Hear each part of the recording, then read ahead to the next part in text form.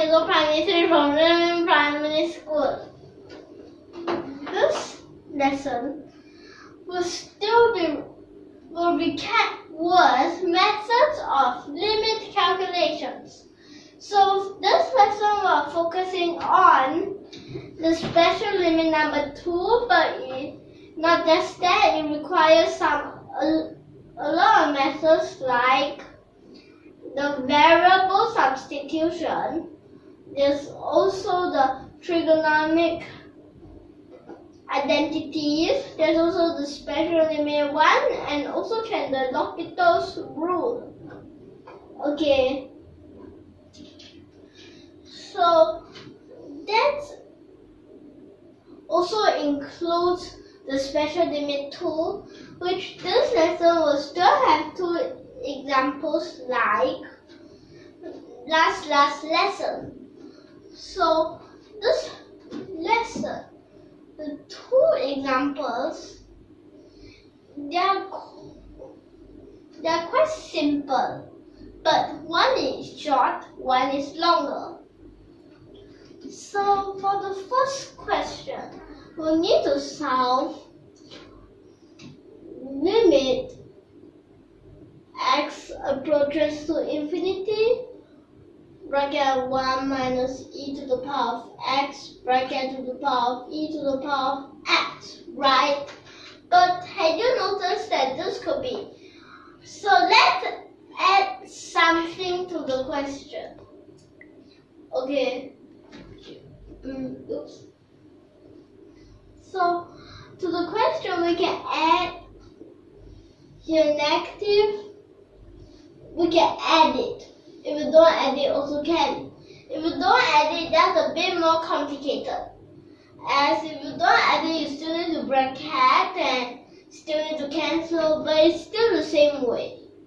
We still got to use the special limit 2. The special limit 2 takes in place as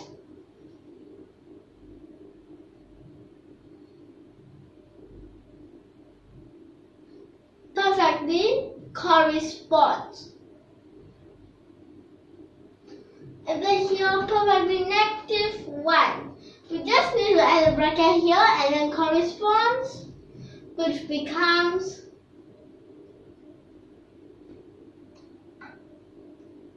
because that it should be 1 over, which the denominator of the denominator becomes the numerator. So inside there will be a e. But then straight away you can get e to the power of negative 1, which now we don't even need a limit, which equals to 1 over e. So we're already done. We already finished this question. It's quite simple, right? So you either like this, or you more complicated, you either still need to write that. After you write this, you still need to write negative e to the power of inverse x blah blah blah. Which let me just write it below, okay?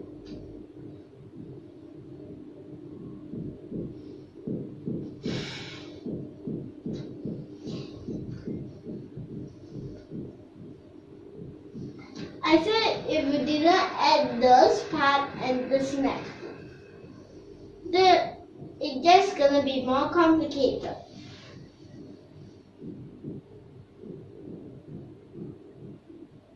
Okay, it's quite similar, but out here you need to, okay, at first still have an ex, and then here you need to times another ex, which here have a negative power, which this part, had you noticed, okay, these two are inverse operation if there's no negative, and then which they become cancelled and 1, so here negative, so become again e to the power of negative 1, which same answer, okay. So actually this is only complicated at the part which here you need to write the extras. Well, for this The only thing you just need to write some extras and the question. Okay. So now for the second question. Actually, let me just tell you the first question is quite easy. So get a quick look. Okay. Now we have the question 2 or else example 2, which is limit x approaches to 1, x to the power of tangent pi over 2 times x, which is over here, which does. First things first.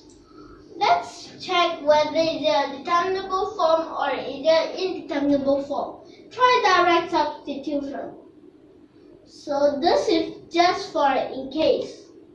Substitute 1, okay, let's first write it to the power. So here if substitute 1 tangent half pi to infinity. So this is the indeterminable form, 1 to the power of infinity.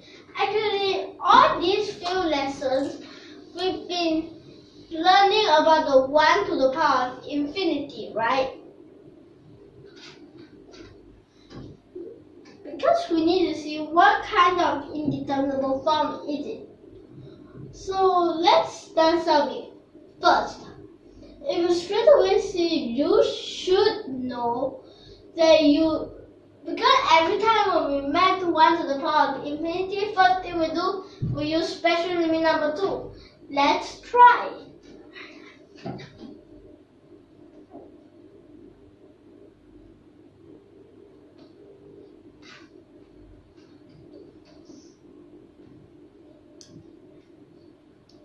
Which thus becomes infinitesimal, and then we 1 over it.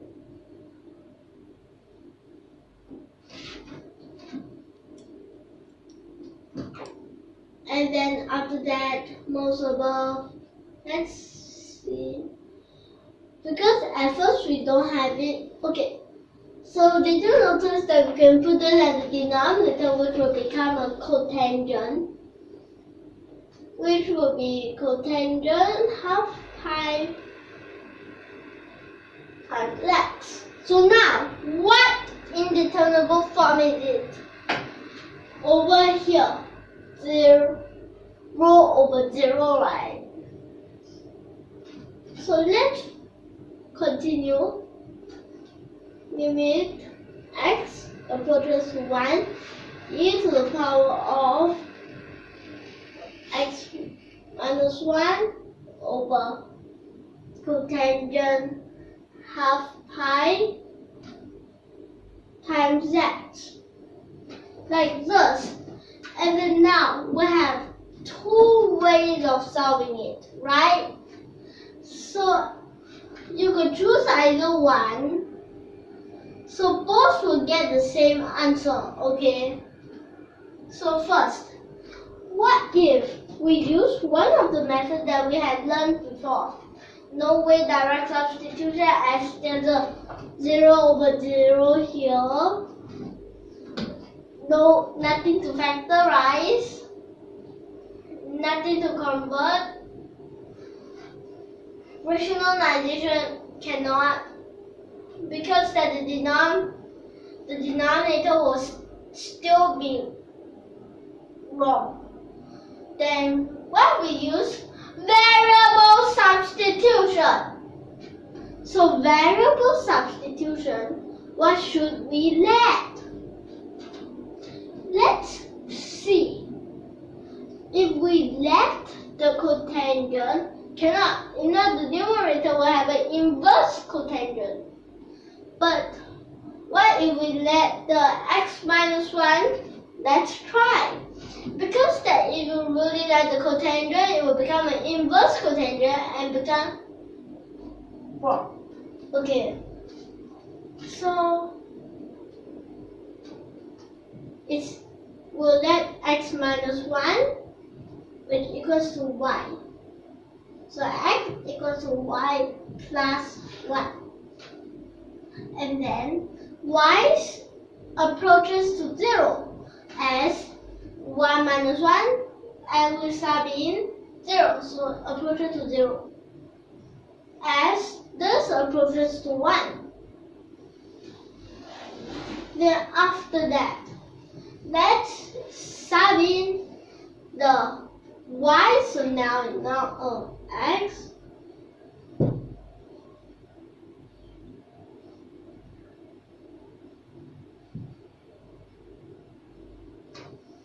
And then, of course, still have the e. So the numerator will just become a y. The denominator, cotangent is actually cosine over sine, which the sine, which is the denominator of the denominator, we can reciprocal, which becomes the numerator.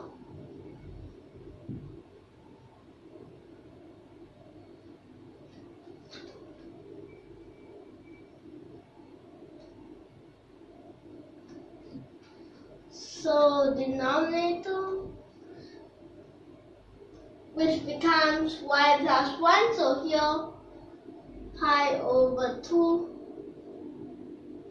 y plus pi over 2. Here is the same.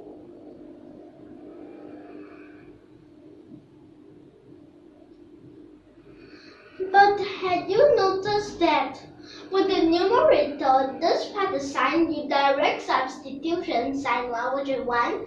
So straight away we can take it out there and then it will just be a 1.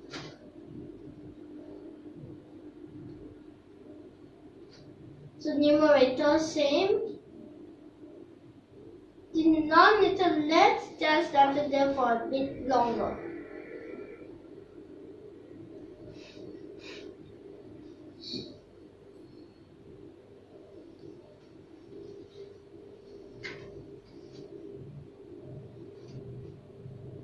And the next step, here comes the trigonal identities, as we need to find what is this.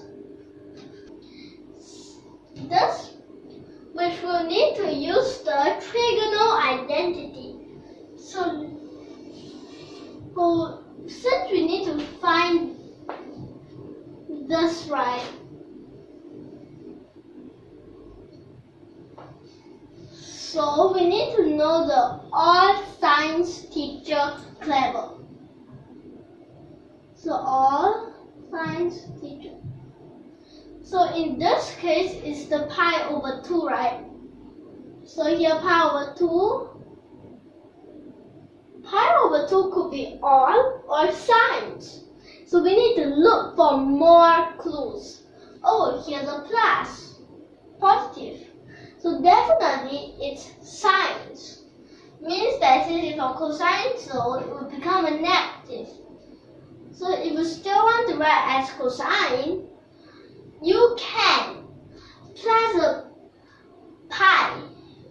What I mean is the pi minus this part, as when the pi minus is actually the same thing as in one whole pi. Okay. And then this part, we might want to change a bit of places, so that I want to do that as you'll notice that you can done some, why did I done this? Okay, so have you noticed it? So the thing is, this part, you can expand it, then both are negative, while this minus the pi over 2 is pi over 2, which becomes pi over 2. This part becomes minus pi over 2y. Okay, then here, have you noticed when pi over 2 minus cosine, which you can change it to the sine, so become sine pi y over 2. Okay, so then we have pi y. So we just write this thing over.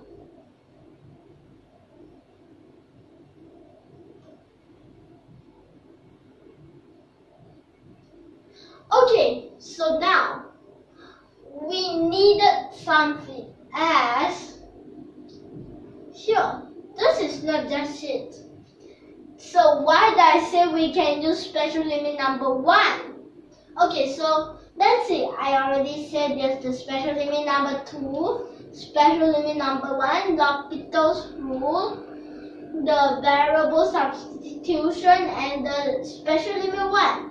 So the special limit 1 hadn't really come in, but it actually would come in now. As here they got, okay, here got two fractions. One is pi over 2, then here got 1, then here is not anything over 2, but it's 2 over pi, and then the denominator sine pi y over 2. Okay, so have you noticed that this part is the special limit 1, which, let me write it down.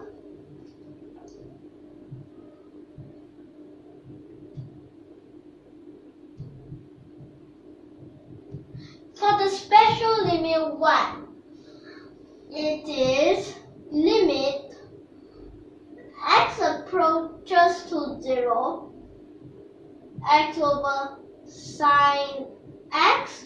Okay, sine x over x over sine x both can, which equals to 1, which here will equal to 1, then become e to the power of negative 2 over pi.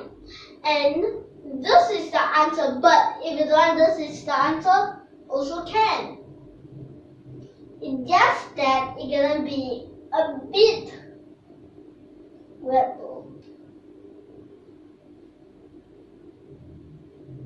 Because you might find out it's easier when you write it like this, as in here pi's root, then e squared. So now after we already left one more that I mentioned about, which is the L'Hopital's rule. So the second method I'm mentioning about is the L'Hopital's rule. It's quite easy when you know the L'Hopital's rule. As you see, when you use the variable substitution is so long. Let's see what if we use the L'Hopital's rule. So actually in the future we'll further study about it.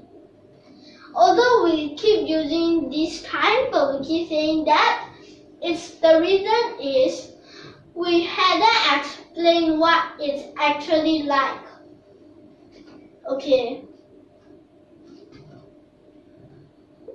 I said future further study means that the future will tell you what is it really like. We'll have more examples on that kind.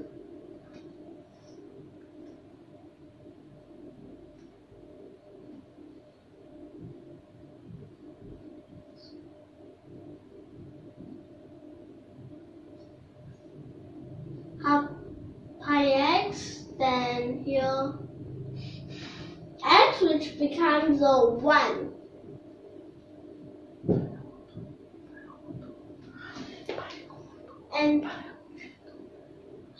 And then here, since you still need to use the chain rule, so this part, the denominator, will have another pi over 2. Then after that, actually you straight away notice this is the answer as 1 over, cosecant square, cosecant square pi over 2x is 1 over sine square pi over 2x, right? So here, if you sub in 1, it's actually a determinable form. which means that because that the sine, pi over 2 is 1, right? So become 1 over 1, 1, then here 1 over 1 again, still 1. So left this power to 1 over pi over 2, this 2 is the denominator of the denominator, so we can reciprocal, and then the 2 will be up there, and then again, you could choose either one. So most possibly you'll choose like this, as here. You need to write so much. So actually both questions we can use 2 methods. But sometimes, for example, like the first question is super simple, but the second question, you need to see whether would you use this kind, which will become very, very complicated, long, or you just use this kind, which will make it just as short as the first question. So it's about your mind. So now we'll end here. Next time we'll continue. If you like our video, don't forget to subscribe to our channel. Tune in for more, and thank you for your watching.